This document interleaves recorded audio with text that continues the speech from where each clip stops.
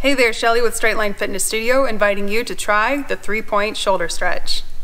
What is it? It's a way to stretch your shoulder, which feels really good when you've been on the computer for a long time, or if you're working through some rehabilitation and getting your shoulder into better ranges of motion.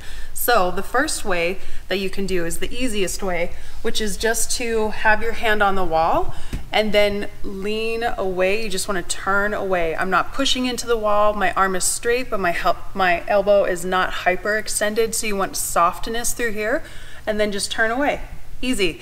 So it becomes 3-point when you add in the upper points with the midpoint and add in the low point. And as you do that, you really just want a gentle turning away, and you feel a nice stretch going through your shoulder cap over the deltoid into the bicep.